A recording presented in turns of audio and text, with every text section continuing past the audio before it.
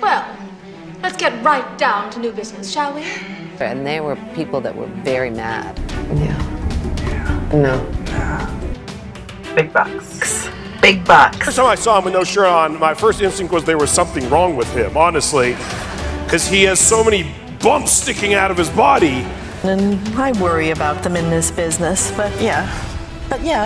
Because, well, I mean, that's what it's about. It was a good group. Yeah. It was a good group. And you get to see all these other characters that aren't in the film that I had no clue about that were so wonderful. You know, rediscovers himself. He wants to avenge his parents' death. He fights the supervillain. I thought, that's not me. I'm not that Batman, you know?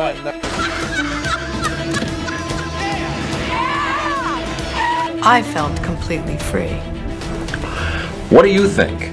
And I'm like, I don't know. Let's talk about the whole thing. You know, feel free to. Isn't that funny? That's what you do. There is an aching, yearning, emotional, scared, vulnerable, wonderful person under that.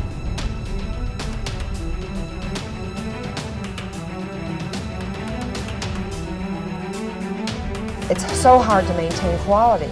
I mean, it's just anything that you just have to turn out every week. We're supposed to size up the situation and then come up with a logical and fair solution. For a while there, I had to circle back around to the dead. You're not worth $300. You'll never mean anything but misery to any man.